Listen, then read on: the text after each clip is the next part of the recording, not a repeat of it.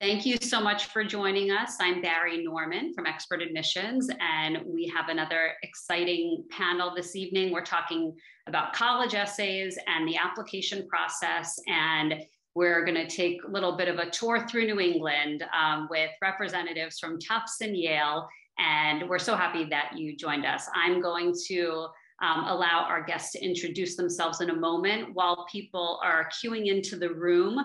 Just a reminder, we're happy to have you ask questions. If you can do it in the Q&A box, that would be great. You can also do it in the chat, but it just might be harder for us to see. So if you can do it in the Q&A, we have questions, of course, prepared from ones that you've asked in advance as well. And without further ado, I'll let our guests give quick introductions.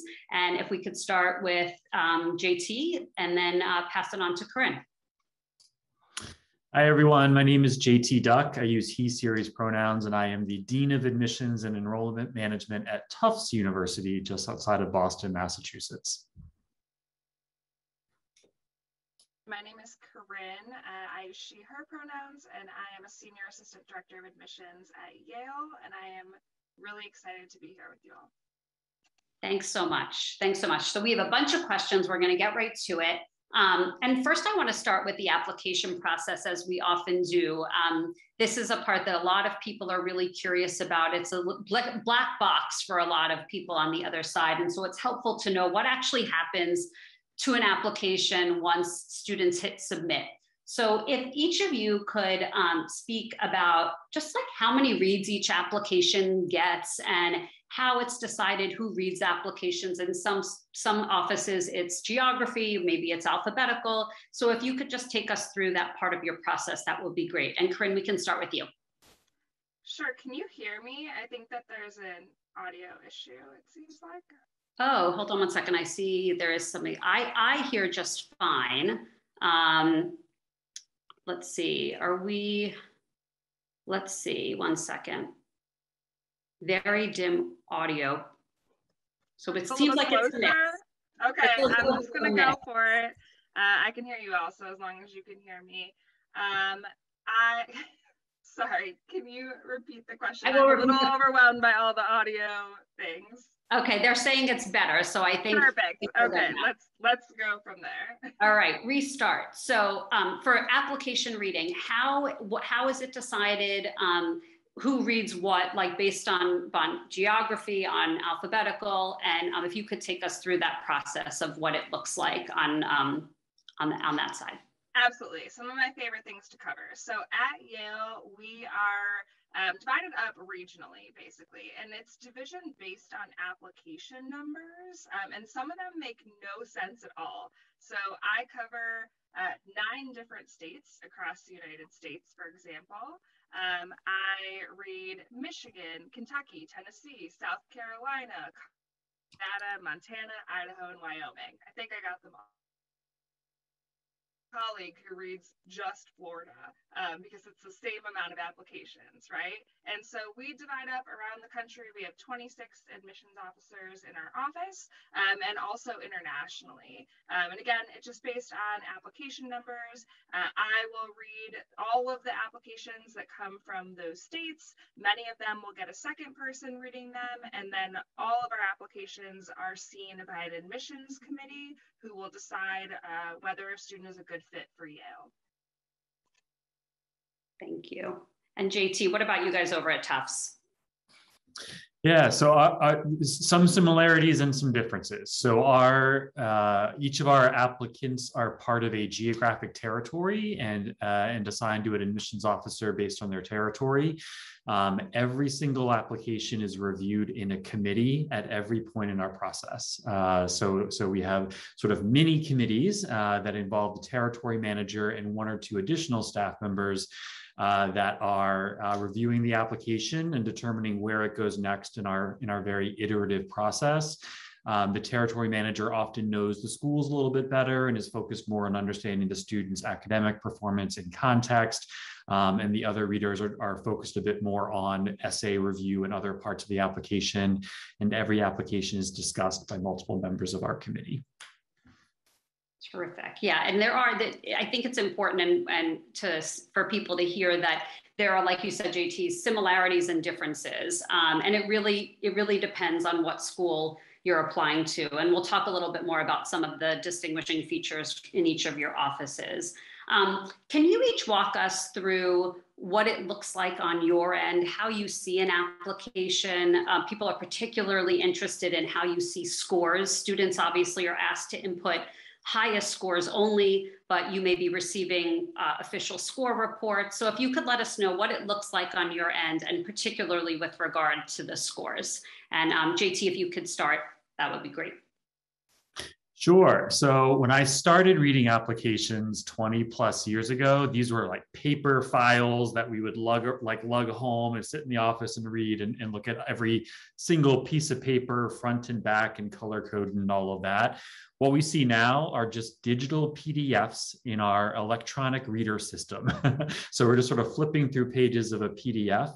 When it comes to scores, the way that we have that system set up is that only the student's highest evidence-based reading and writing score, or their highest SAT math score, or their highest ACT composite score, subscores, only those highest scores are showing up on the front page of their application as one of many, many, many data points that we see on our journey into the application. And we only see those scores if students have indicated that they want us to see scores as part of their application review. We actually don't show our readers the score page from any of the applications. So we don't see the Common App score page that they fill out. We don't even, that page is suppressed from our reading system. We just see the data points that show up as the highest points on the front page of our reader screen. And we will see every recommendation that they send in. We'll see all their supplemental materials. All of those things show up in our electronic reader system.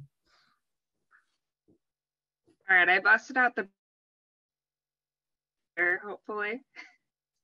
Is this better? All right. So we'll go from here. A lot of similarities to what JT just said, a couple of differences. We don't see anything about scores on the first page. Like when we first open an application, we're seeing like name information and school and all of that type of stuff. We have to kind of scroll a bit to get to scores. And even before we were test optional, we definitely only spent like a 2-second glance on scores. These are not entrance exams. A good score is not going to be the thing that gets a student into our institutions. It's just a part of the larger evaluation.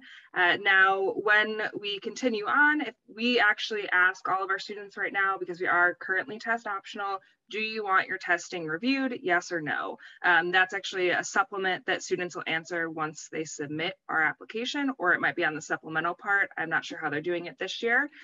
If they say yes, then there's a couple places, including that Common App, if they're using the Common App score sheet, where we'll see it. If they say no, it suppresses it and we don't see anything. For us, if a student selects no, they can always submit scores later. If they select yes, they do want their scores reviewed, they can't walk back on that. We can't guarantee that we haven't already reviewed the application with them. So that's sort of something to know about our application process this year. But overall, that's kind of how we walk through. I would say everything else is very similar to what JT just said. Great, thank you. And thank you for thinking to do that thing, because the feedback now is that they can hear you for those who weren't able to before. And what about committees? So even this is different from school to school. Some places have committees, some don't. Some have all applications go through committee, some only have some. Can you tell us what committee looks like for you, and just sort of the final decision-making process, just more generally? Corinne, we can start with you. Yeah, I've actually worked at 2 institutions that are very different. One had no committee at all. It was just 2 readers, and if they were stuck, it was maybe a 3rd reader. Yale has a really, really extensive committee process. In the fall, we're in committee for probably 3 weeks on those early action decisions. And then in the spring, it could be 6 weeks. Every application passes through committee. Committee is made up of 5 people who all get a vote on whether a student is a good fit for Yale. One of those people is always the regional admissions officer, because they know the student, the school, the state, the country better than anyone else. They can answer questions about it. And then the others will be 2 admissions officers and generally a faculty and a staff member. We're one of the only schools that use faculty and staff. We do that because faculty, first and foremost, we are an academic institution and want to make sure that students can do the work. Staff, because we are very heavy on our residential college system. If you're not familiar with Yale or what that means, I recommend going to one of our information sessions that we offer throughout the week. But the staff members are usually the deans or the heads of the residential colleges that can talk about whether a student is a good roommate, classmate, suite mate, residential college member.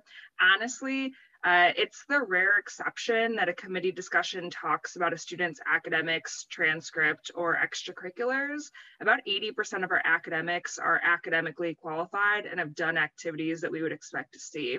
So really, those committee discussions are centered around kind of that idea of, are they going to be a good community member? Thank you.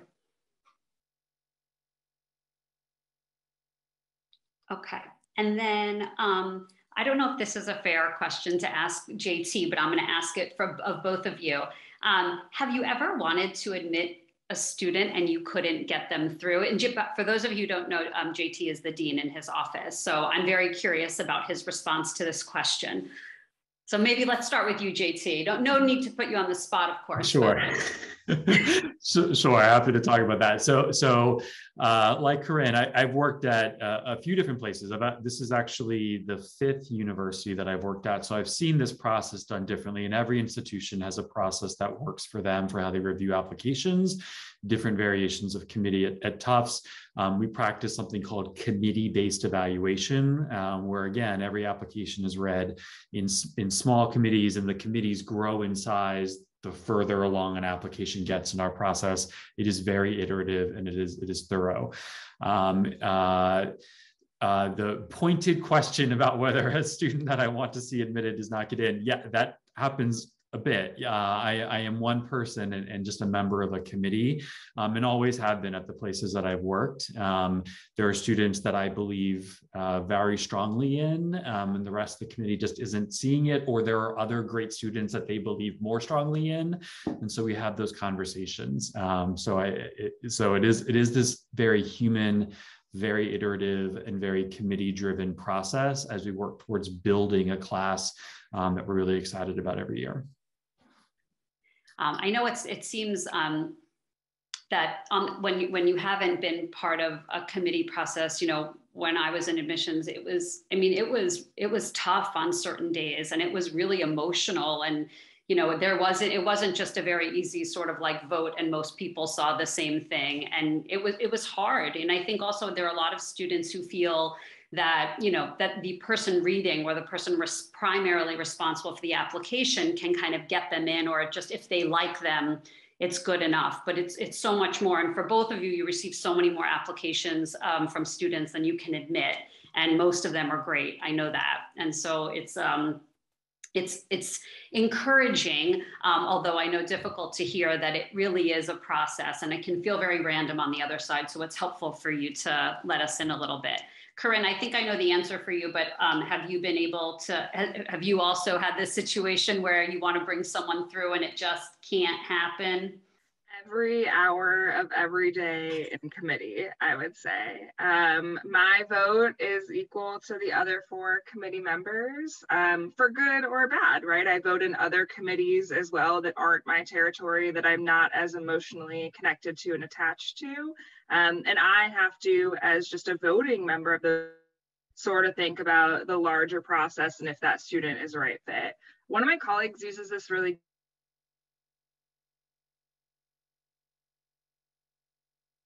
mosaic, where you're only using 2,000 pieces, right? you can take 2,000 and put it together and it's going to be beautiful. And then you can set those aside and take another 2,000 and put it together and it's going to be equally beautiful. So there's so many more students that could be a fit for our institutions and could thrive there than who we're able to take. And so we just have to, as JT said, just try and trust our committee members in the process. I've never left committee crying. I've definitely been in committee where I was not happy and just kind of got really quiet for a little bit. And Bari's known me for years, so if I'm quiet, I'm not happy. But I mean, weeks later, you just have to kind of trust that you're bringing in the best class that you can. I was never moved to tears, but I was angry.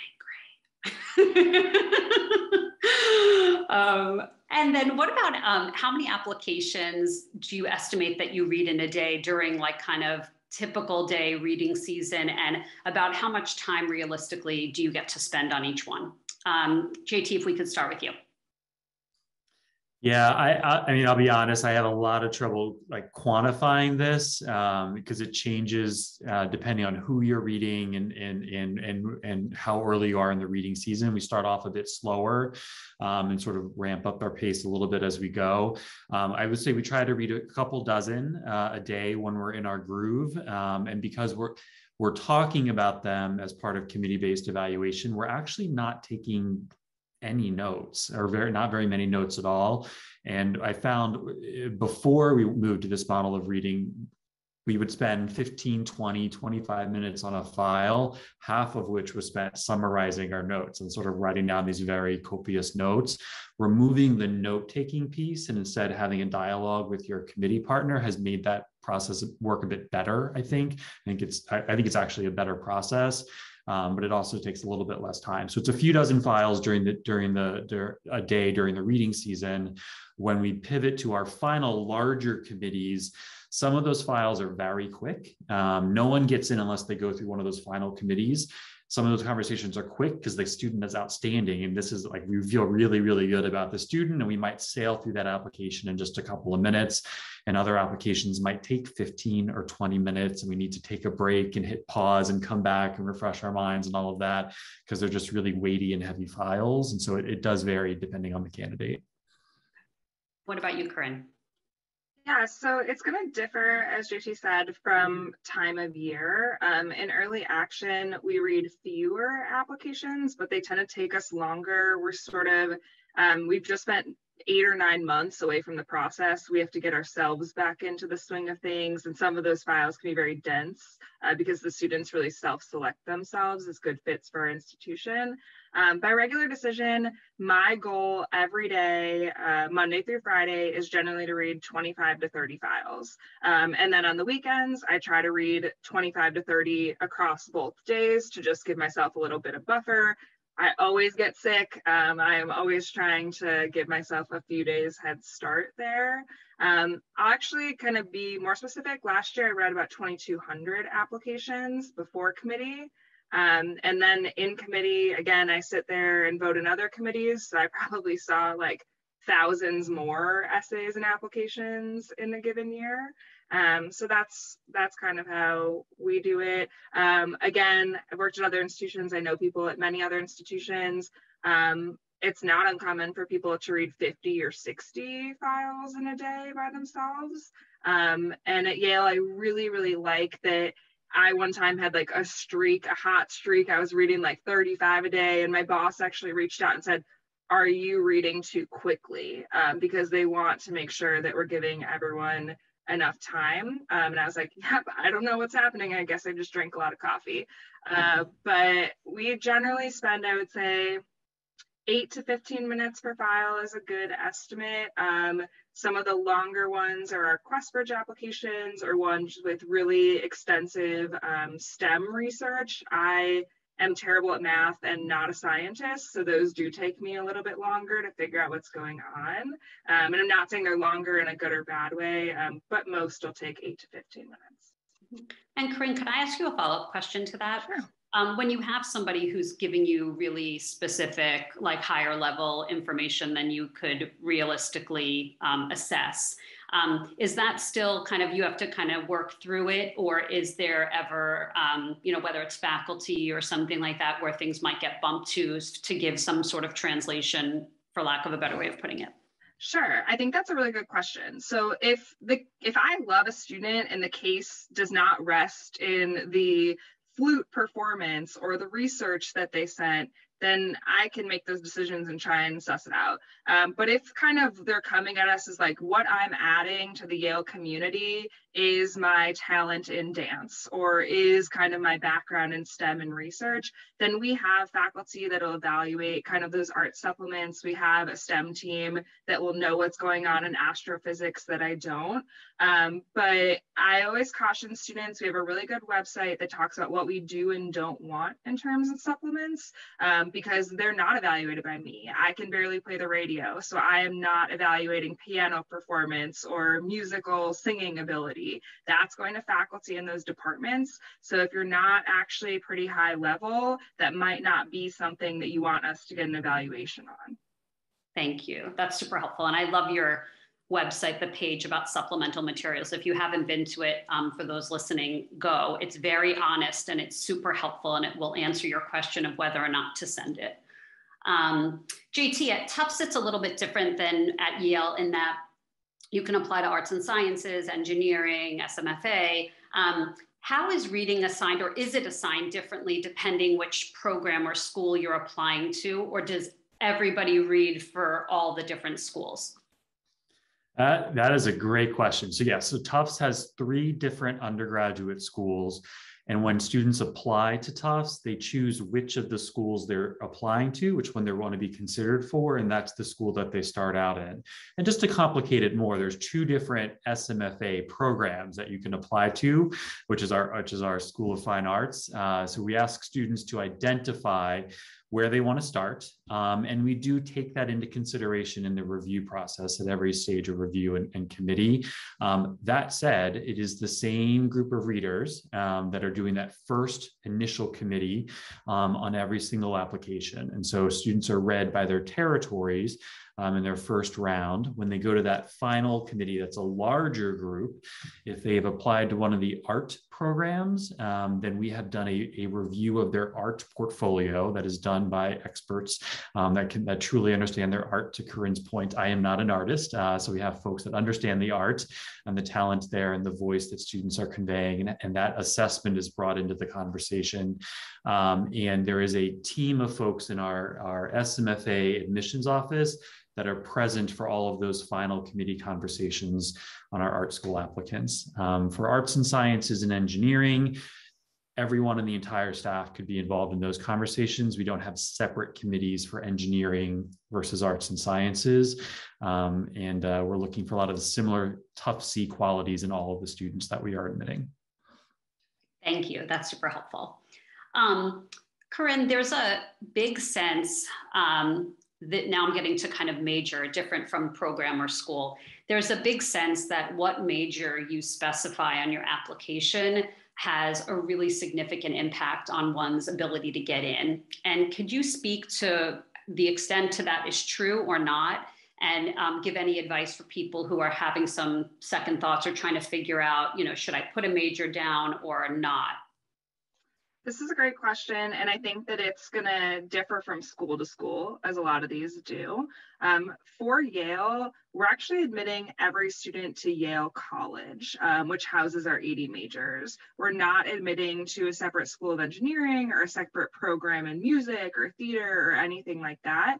And we're not looking for students to come in as those majors. We ask for 3 areas of academic interest. It's not a declaration of major. We're not holding students to anything. It's just giving us a sense of what that student might want. So some students will put biology, biomedical engineering, and neuroscience. And some students are going to put art history, environmental engineering, and dance, right? And neither of those is better or worse. Neither of those has a better or worse shot of getting into Yale. Sometimes if a student has a very narrow interest, that can help inform some of maybe their extracurricular choices or things like that, but it's not an advantage. ultimately, the students that come to Yale, we were actually just talking about this before the call, about 30% of them come in completely undecided, about 50% will change their mind and change their major at least once. And we know nationally that number is as high as 80%. So it's not going to have any weight or bearing on whether a student gets into Yale. You should put what you are interested in, because sometimes when people try to fake it, we can actually tell like 3 pages into the application that, oh, you put classics, but you've never taken like a Latin or a Greek class, and you've never even like taken a high level English class. I don't think that that's actually the case. And that can be a little bit of a flag for us, honestly. Thank you. And JT, I assume since we talked about schools and programs that you're not admitting by major within the schools, right? No, we're not admitting by major. We give students, it sounds like similar to Yale, we give students space to list up to 3 potential majors that they're thinking about without holding them to it at all. So really the choice for students is, do they want to start out in the School of Engineering or in the School of Arts and Sciences or in the SMFA? That's really the choice that we ask them to make. And some students can switch schools after they enroll. It doesn't happen a lot, but it does happen. But they can worry about picking their major later on. Or if you're like me, you can change it twice. Switching gears a little bit to interviews, each of your schools does it a little bit differently. With Yale, since the pandemic, they switched their policy where it's by invitation only and virtual. At Tufts, it is evaluative and optional. So can you, Corinne, maybe we could start with you this time. Can you talk a little bit about Yale's new as of last year policy? I know a lot of people are like, what does it mean if you're invited or not? We want to hear about that. And just share a little bit about this new approach to interviewing. Yes, so honestly, our communication team has put up some beautiful language online about the interviews that capture exactly what it is. But it's truly where we are inviting students for whom we think an interview will give us a little bit more information that we don't necessarily have, or that we think that the admissions committee might need. That does not mean if you're not offered an interview, it doesn't really mean anything, because that could mean you're a stellar candidate that we just don't see the need for one. Or it might be a candidate where even an interview isn't really going to make the jump and push them into the class. I wouldn't take a guess at either of those, because as JT and I already said tonight, we don't even know who's going to get admitted when we go into the admissions committee a lot of the time. So it's really for candidates where we think we might need some more information. Now, interviews, again, as Bari mentioned, they're invitation only. Sort of, I always like to think of it as the only thing in this process that's kind of guaranteed to hurt a student is if they decline that interview, because it can be seen as a lack of motivation or interest, or especially because we cannot reach everyone. We don't have enough alums around the country to do that. It's really kind of taking a slot from someone else who could have used it. So I will always just say, if you reached out for one, do it. Don't read too much into it one way or the other, but that's kind of how it works. I can put the language on our website in the chat. Thank you. And what about it at Tufts, JT? So at Tufts, we allow any applicant to request an interview. You cannot request the interview until after the application is submitted. So it's in the applicant portal that students do that. And as you might imagine, there's a lot of applicants that apply late December, very early January, and it gets very busy with the requests at that point. So we actually turn off that functionality in very early January. So soon after students apply, they're encouraged to request an interview if they want one. We don't guarantee to meet every request, just because to Corinne's point, that we don't have enough alums out there that are doing interviews for us to meet the full demand. So it's optional for students. It is evaluative. It's a conversation with an alum. They're all taking place virtually now. And it's 30 to 45 minutes. And the topic is the student, and no one is the expert on the student more than the student. So it's not the reason students get in or don't get in. It's a chance for them to learn more about Tufts and us to learn more about them, and a report then gets attached to their application record that's reviewed by our committee, which is just a summary of the conversation. Terrific. Thank you. And thank you for clarifying, because that's the part that can be confusing. It also varies quite a bit from school to school. Now I want to switch to essays, which is sort of the sort of sub topic of this discussion. And if we could start out by just asking you about, it could be a specific essay or just a memorable essay for you. What would a memorable essay sound like or include, or if you have one in particular that you'd like to share with us. And JT, we'll start with you. Sure. So if there's anyone that's watching tonight that has seen me present in recent years, you've heard me talk about this essay. This is an essay that I read a couple of years ago, and it's about video games. I am not a gamer. I have not played video games since the 80s. I grew up in the 80s and played Atari, and that's my knowledge of video games. But it turns out that when you play video games in this century, you can play these multiplayer online video games where you are in your house on your computer, competing against your friends who are in their houses, talking to each other over technology in these multiplayer games. I didn't know that till I read this essay from this kid. So he started out his essay by self-describing as being a bro. This sort of jockey, goofy, masculine, baseball cap wearing bro. And he would go to school every day and he would bro it out with the other bros at his school. So he and the other macho guys would wear their baseball caps and sit in the back of their AP English class and bro it out. They would go to the dining hall or the cafeteria together and do their thing and just be these sort of immature guys, right? And they would go home at the end of their days and go back to their respective houses and log into these multiplayer online video games and start beating each other up playing video games while they're talking to each other. But oftentimes what they would talk about are the things that they thought emasculated them or weakened them in some way. So things like one of them talked about how he had asked a young woman to the homecoming dance and she had turned him down, and he was devastated because he thought that they had a thing and she did not think that they had a thing. So he just felt just totally blindsided by that. And another one's talking about how he told his mom he had studied for the AP chemistry exam, but he hadn't. So when he got his score back, it was not very good and he was going to be grounded. And that was a whole situation. He didn't do what he was supposed to do. So all these things that these young men were not ready to talk about face to face because they were putting on airs and bravado and all of that goofy guy stuff. They had found another forum with which to have that conversation.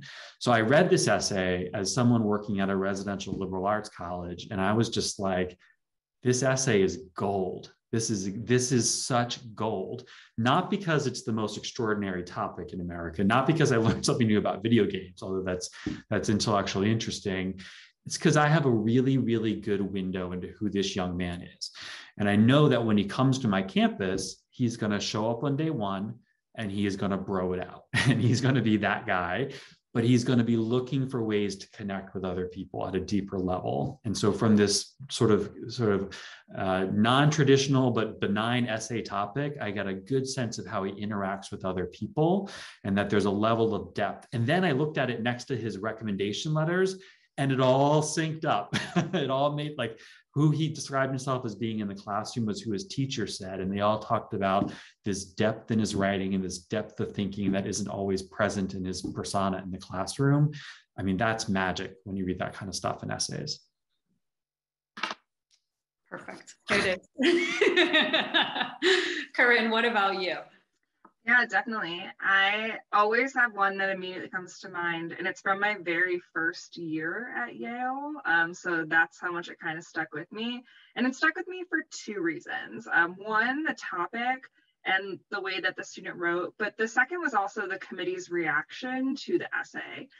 So this was a girl in Tennessee that I was reading her application, and she wrote how one of her classes in high school during junior year, they had this assignment where everyone had to go for a day without complaining.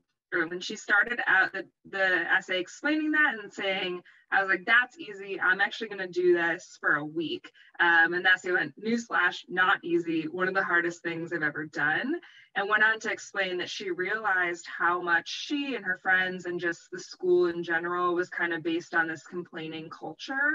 And from that, she decided with one of her friends, they created a mentorship club that would help with freshman girls who felt like they were being bullied, and what she wanted to do with that when she came to college and sort of joined the same thing. So in the actual essay, I saw this arc. First of all, I loved that this was not something unique. Anyone at any school around the country or the world could have had this experience, but it really showed me who she was and how she reflected and what kind of student she'd be on our campus. And she took that forward. I always love when an essay kind of ends with like the forward thinking in the personal statement and where the student is going from there. But what I really loved is when the committee read this essay, everyone voted to admit her, but the reason why was really interesting. Discussion about how this student had written that she and her friend were co-presidents of this club. And they said, how many students in our pool would have just said president?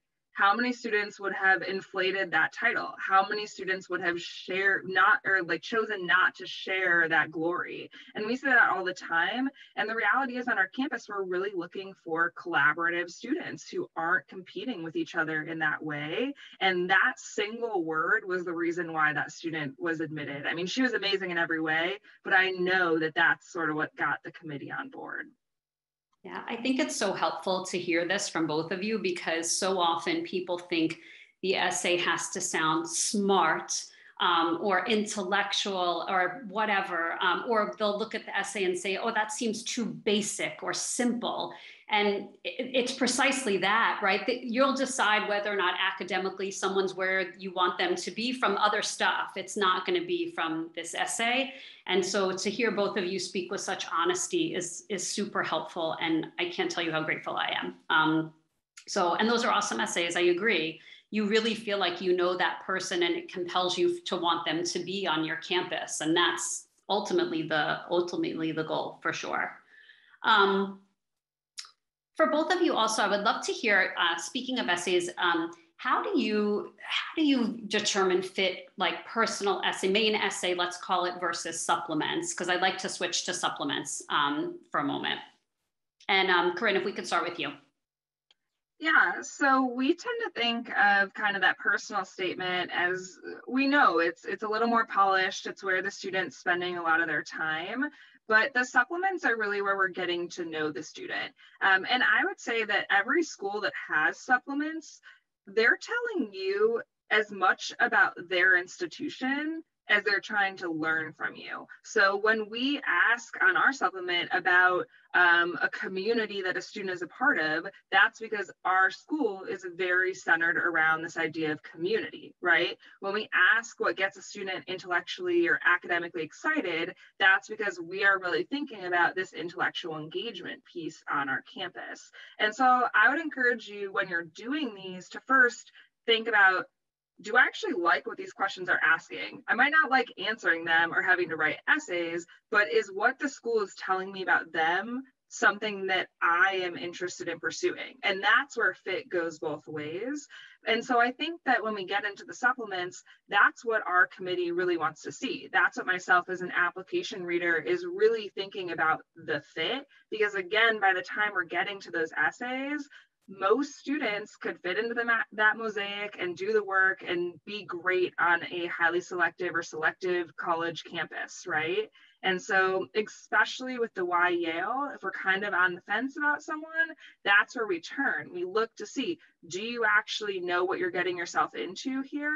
And are you going to add to our community? But also, what are you going to take away? Are you going to take advantage of our resources and opportunities? Because a lot of students will if you aren't the one that wants to. And JT, what about you? Yeah, a great question. So so a few things come to mind. One, when I'm reading the big essay, the main personal statement, there are typically 4 questions that are going through my mind, and I'm looking for a response to any one of the 4 questions. I'm asking myself, what motivates this student? I'm asking myself, what does the student think about? I ask myself, how does the student problem solve? And I ask myself, how does the student work with other people? So those are the 4 questions. What motivates them? What do they think about? How do they problem solve? How do they work with other people? That's sort of like generally like trying to understand like who this young person is whose application I'm reading in this moment.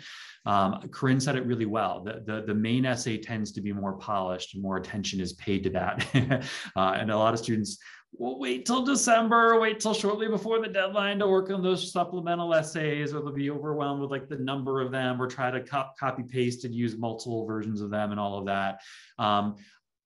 Candidly, a lot of folks in the Tufts office, when they open an application to start reading it, they will often turn to those supplemental essays first to ground their thinking of who this young person is and how that young person sees their fit with Tufts. Because one of our questions is, why are you applying to Tufts? And that then becomes the grounding for the rest of the application. So those are really important. I mentioned earlier that we're looking for Tuftsy qualities, regardless of school that a student applies to. If you go to the Tufts admissions site, we put those qualities loud and clear. They're the first words that you encounter on the page. It's things like intellectually playful, kind. That is a big one at Tufts, kindness, collaborative, globally minded, civically engaged. Those are Tufts qualities that we look for. It's hard to be all of those things in spades in every credential in a file, right? But those are generally the types of qualities that we tend to look for across all of our applicants. And the other thing I'll say is that we're not looking for a super applicant. So fit is not one type of person, is not one type of background, is not one type of extracurricular engagement or one type of essay. I like this mosaic idea. I like that a lot, that we're really looking for different people who bring different qualities and different strengths. That's intentional. We build this really diverse applicant pool, so we have a diverse group of students to pull from. Students who may be nothing like each other, but they're both so Tufts. That's part of the beauty of having a really diverse community, is that you can be different folks. And so when students are thinking about fit, I want them to think about like, what's the culture like on campus? What opportunities are available? What do students talk about? Do I have a sense of belonging when I learn about this place? And those are the types of things that they're looking for, but different students will have a sense of belonging at different places. Thank you. And speaking of supplemental essays, both of your schools had slight changes to your updates to your supplements this year. Could you tell us what is the process, just briefly, of kind of coming up with these supplemental questions and deciding if they'll change? Corinne, if we could start with you. Absolutely. You got the right person here, because I've been on the essay updating committee for the last 4 or 5 years, I think. It's one of my favorite committees to serve on, and it honestly gets a little bit heated at times. We start talking about these updates usually in May or June. We'll have some all-staff retreats, talk about which essays worked and didn't work for the year, and kind of big ideas. Do we want to stay with 2 short supplements? Do we want it to be 1 long one? Do we really dislike how answers came into one of our really short answers and it wasn't what we were sort of getting at? So the big group will decide, this is working, this isn't working, this is where we should make adjustment. Then there'll be like 4 to 6 of us that sign up for this subcommittee, and we meet a few times over the next summer. And we sort of just sit there and workshop, and we start with, what are we trying to get out of the students, and what question will elicit that? And we're not trying to trick anyone. So a lot of the conversation we have will be, all right, we have this general question that we're asking. Is any of this language too complex?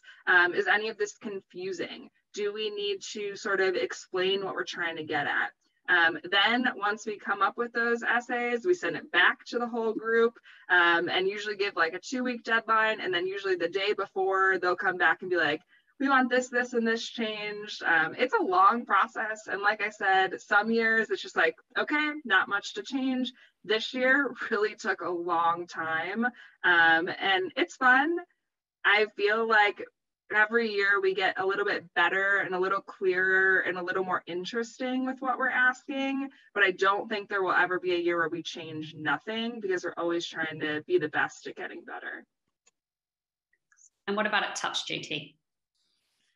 I'm happy to hear that we're not the only ones to spend a lot of time thinking about these questions. They are intentional, and to Corinne's point, these are they're representative of our institutions and what we value. That's what we want students to take away from them. We have conversations about whether we should ask any supplemental questions. Is the process of asking, does that introduce an unnecessary barrier to students entering our selection process?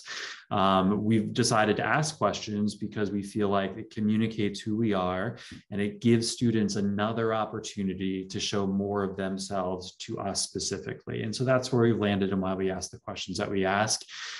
We do take a close look at them every year. We try to get a sense of what was the general thinking in this committee about the questions. Were we getting the types of answers we were looking for? Was there something we could do to strengthen the question to get those? Are different kinds of applicants connecting with different questions? Are engineers more likely to answer this question than that question? Does that mean something to us? So we try to figure out things like that. We added a question last year, where are you on your journey of engaging with or fighting for social justice? And that question, we added that in June of 2020, specifically because Tufts has a very strong commitment to civic engagement, to social justice. And with everything that was going on in our country at that time, we wanted to give students an outlet. We wanted to give them a chance to just share with us where they're at as they think about that. And so some students answered that, and some answered some of the other questions. So these are living questions that can change from year to year. We keep the response volume short, which can be a challenge, but the idea is to make it accessible to students. And we don't think of them as essays. An English teacher would be mad if they heard me say that 250 words is an essay. It's really just a relatively short statement that gives us more context into a student. And that almost was, I feel like, too perfectly timed, because it's the perfect segue to my next question, which is actually how is writing these kinds of responses or essays, whatever we want to call them, how is it different from the writing that students are doing for a typical school paper? Because this is often, in our experience, one of the hardest parts is getting students to, in a way, at least whether it's unlearn or at least break free of some of the more rigid or strict rubrics that they've been taught for school. And so if you could speak to that, just how it's different, to give students a sense of maybe how to arrange their thinking when they start to approach these essays. JT, if we could start with you. Sure. So I spent 5 years of my career as a director of college counseling at a small school, working with students through the application process. And I remember I was so used to seeing the end product as an admissions reader and then seeing the development process for students. You're right. It is a different way of thinking, and it is new to students. And they're not always comfortable with it. I think of the supplemental essays as, creativity is welcome. Just saying what you need to say. Don't worry about the structure so much. Yes, it is an example of writing. We are thinking about your writing, like how you demonstrate that to us, but it's also just a chance to communicate your ideas in a different way. You can use contractions, you can use quotes, you can have different length sentences, you can do all the things that you want to do without feeling like you're trying to impress a faculty. I think Corinne and I have both said, we're not faculty members. We're not judging these things that are beyond our scope. We're human beings that are used to reading the language of 17-year-olds. And so we encourage 17-year-olds to write that way. And it's an application, and there's some weight to the process. That this is not a tweet, this is not your friend's social media account, it's not those things, but it is a moment to be a little bit more creative and free than you might be with an academic paper. Thank you.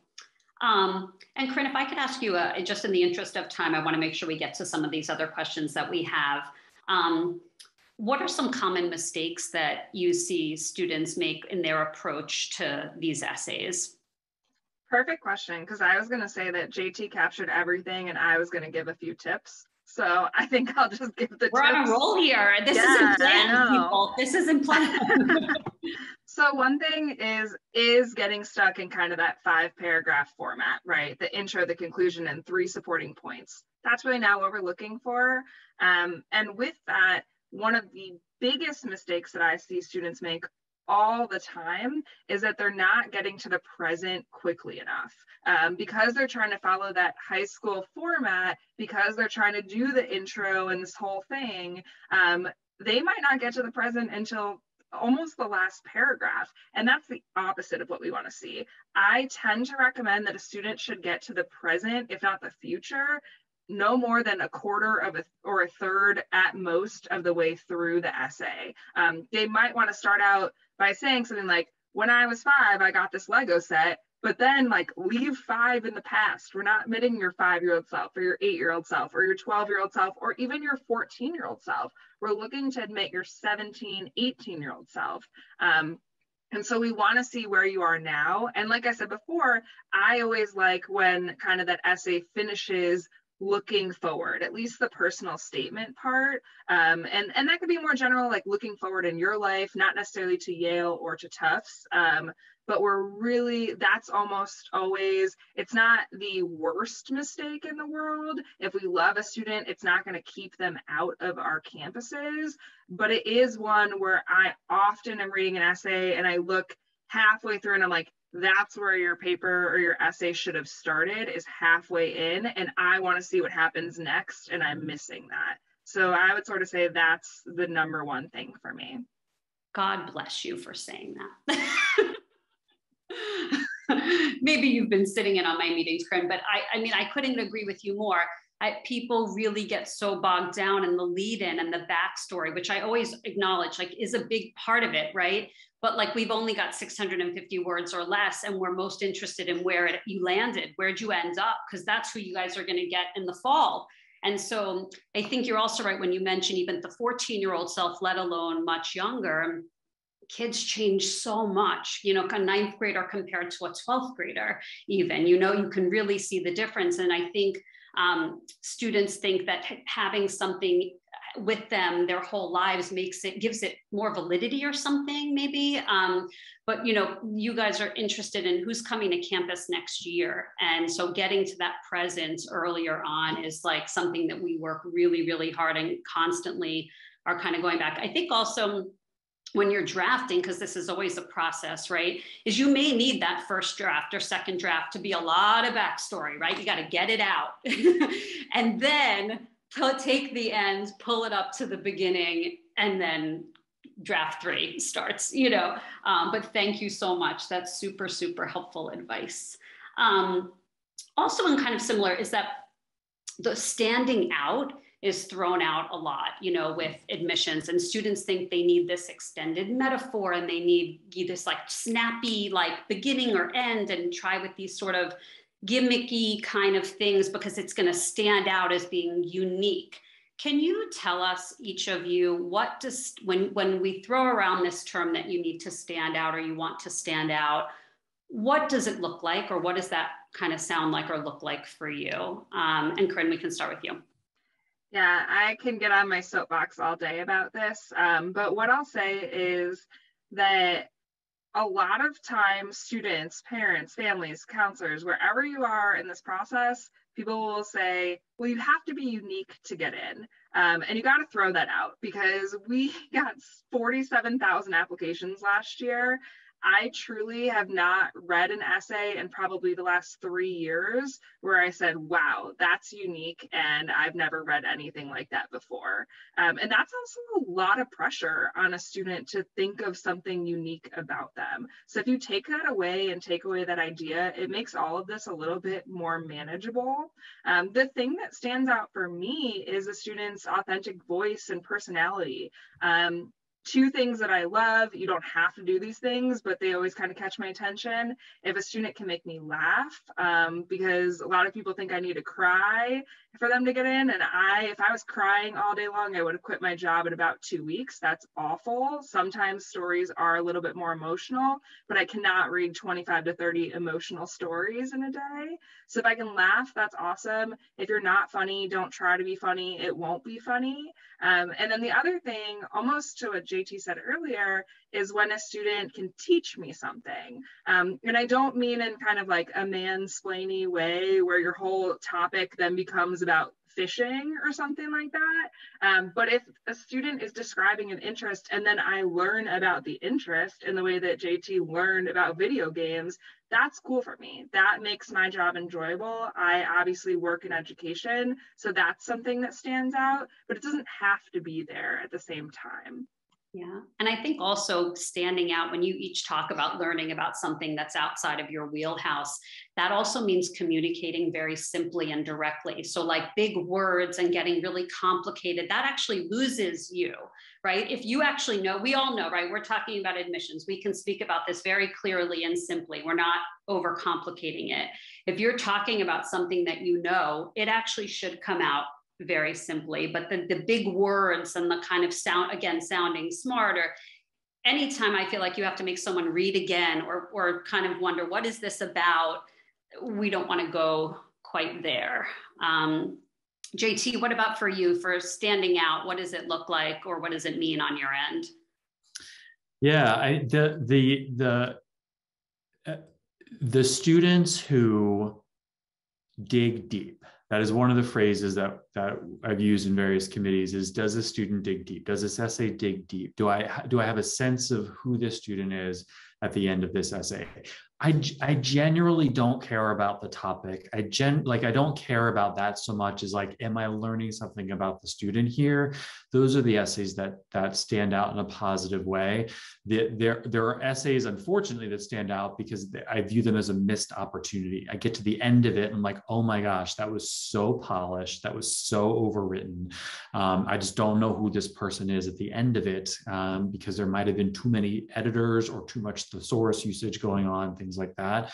So the ones that stand out are the ones I hate the word authentic, but it's the essays that are the most authentic to the student that is writing them. And every student is unique. Corinne's point is a good one, that we read the same topics and same ideas frequently, and every student is unique. And so we just want them to use that voice, knowing that there's someone on the other side who wants to fall in love with them. Help us fall in love with them. So we're looking out for them in the process.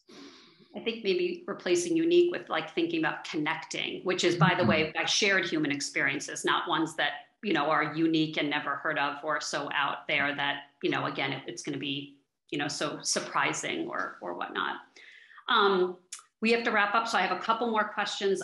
One, so both of your schools ask questions that I think are the hardest to respond to, which are the ones that are between 100 and 150 words, or 125 for Yale, but no, who's counting? But anyway, between 100 and 150 to me is brutal. And I think for students is so hard. I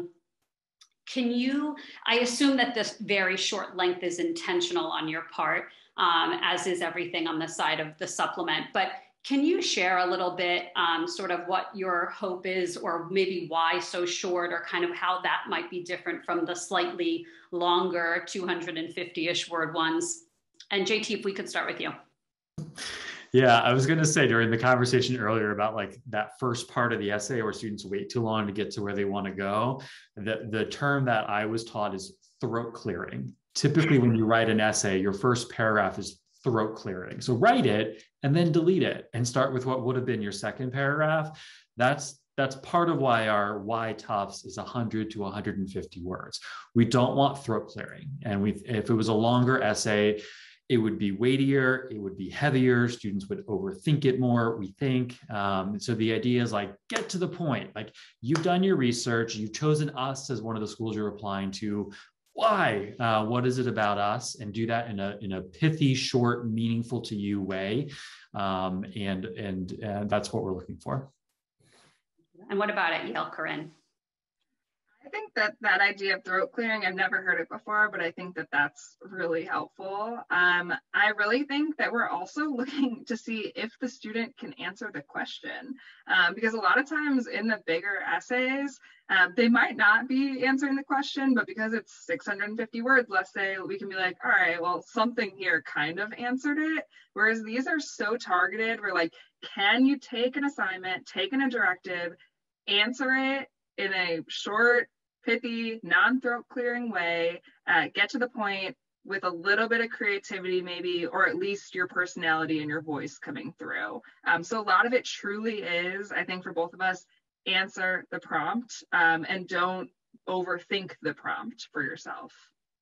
Yeah, the answering the prompt, I always say it's a basic thing, but so often I don't know if it's students seeing similar questions, and kind of almost like forgetting that they might be sort of parallel, or one might be pointing you in a very particular direction, let's say towards academics, but another one might be open-ended. And, always look, I think it was JT who was saying earlier that, there are clues in the questions, that look at the language, look and see. But it's so important to actually read the question and see, are there different parts? Are there, what are you trying to get at? But yeah, those short ones, I think are the hardest to write. But yeah, thank you. And now to wrap up, one thing that I always like to do is I always like to ask our guests to respond to questions on their supplements to hear a little bit from them. So I'm going to start with JT. You guys have a 200 to 250 word question, and you actually give students an option. There are a few different ones. I'm going to ask you one about community. You've talked a lot about that tonight. The question from Tufts is, how have the environments or experiences of your upbringing, your family, home, neighborhood, or community shaped the person you are today? So if you were going to kind of give us a sense of how you might answer that question, we would love to hear it. Yeah. So we asked this question because students are the result of their lived experiences, and we want to give students a way to express that to us.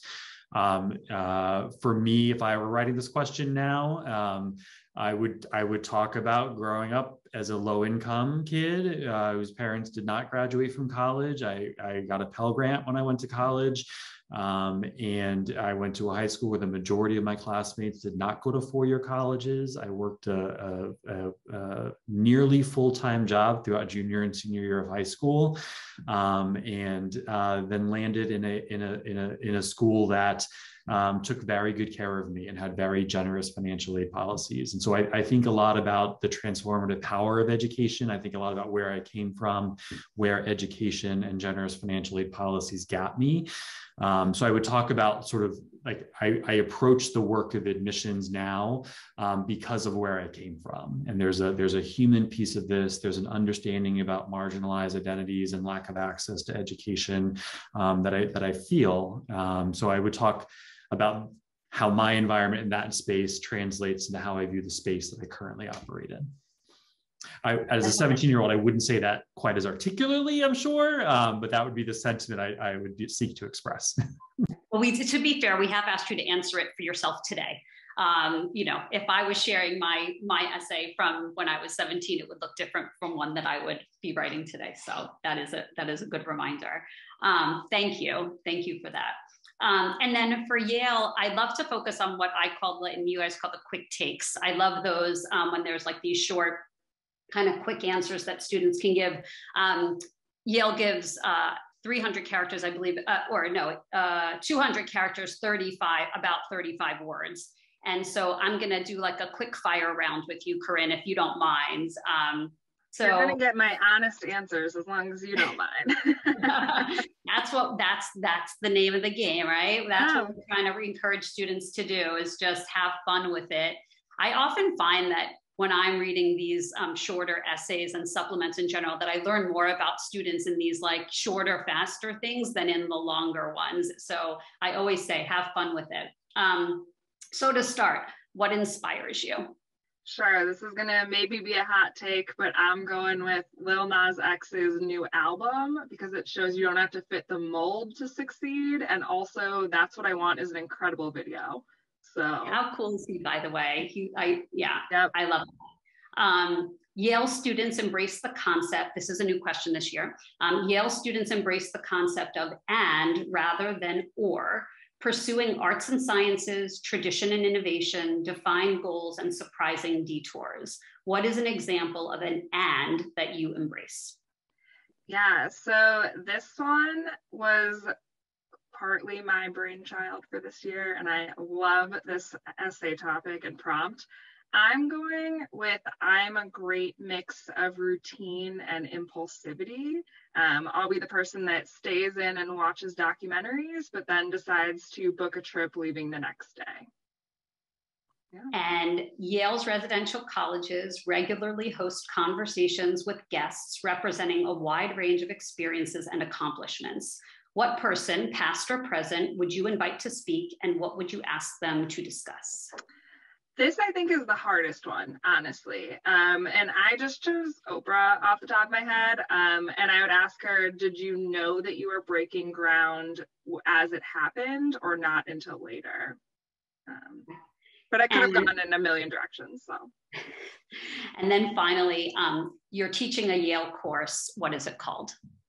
I'm picking the favorite answer to this that I ever read, not my own answer. It was Treason and Teas, T-E-A-S, which discussed government overthrows while sipping tea from the region. I thought that was so funny and cool. And a memorable answer, a true example of creativity, right? And having fun with it. Yeah. Awesome. Thank you so much to both of you. This was not only fun, but it was super informative. And we really appreciate your honesty, because there's so much misinformation and a lot of confusion about this process, and it doesn't have to be that way. And so you willingly and openly sharing your knowledge makes everything easier for the students, for the counselors out there, and we're so appreciative. So thank you for taking time during this insanely busy time of year. And we wish you good luck as you go out of, I guess, virtual or in-person, depending, travel season and into reading season. And we'll see you on the other side. And thank you, Bari, for being a wonderful host. And thank you all for joining us. Great. Thank you so much. Thanks, JT. Thanks, Corinne. Have a good night, everybody.